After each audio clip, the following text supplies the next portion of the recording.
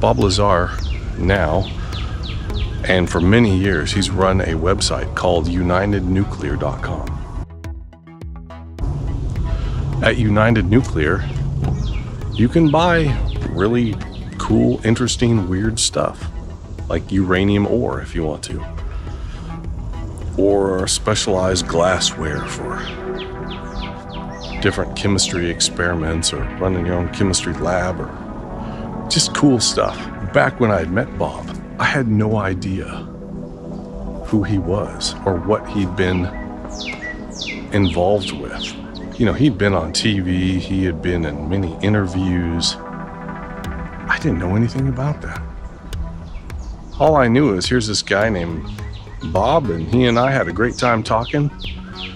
He was impressed that I was into this chemistry stuff, and we had a great time. Oh, another thing I forgot to tell you about Bob.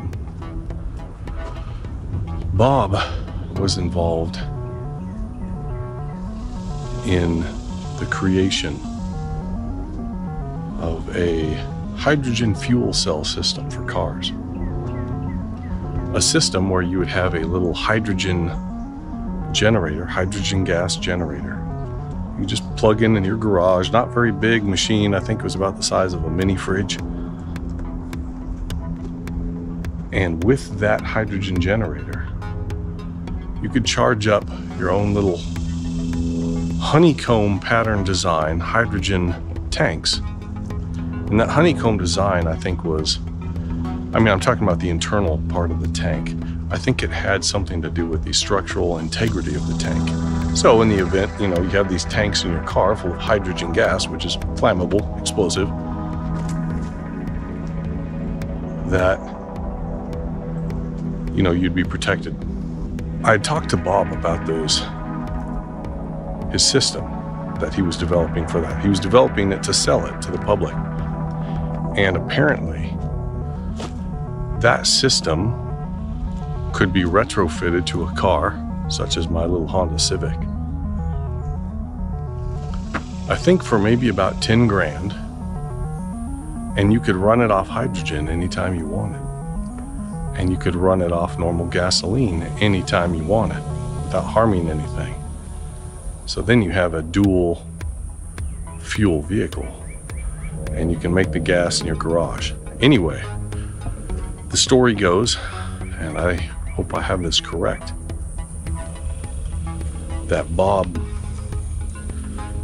went and relocated, or at least was talking to major auto manufacturers or financiers or big auto industry people up in the Detroit area, Michigan somewhere. And guess what happened? First I'd emailed Bob through his United Nuclear website. I tried to contact him. Say, hey Bob, remember me? I was that nutbag who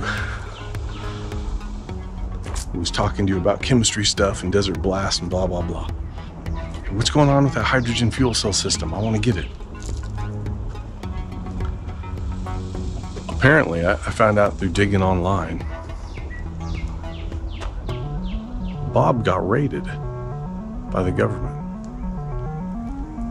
And apparently, allegedly, who knows, they took everything related to his hydrogen system. They took it all. Dirt bags, huh? Dirt bags. Does that surprise you? It's just a bummer. It doesn't surprise me. Where would we be? Where could we be if these technologies and these things that people have discovered weren't hidden from us? What kind of guitars would we be playing? Would we still be playing guitars?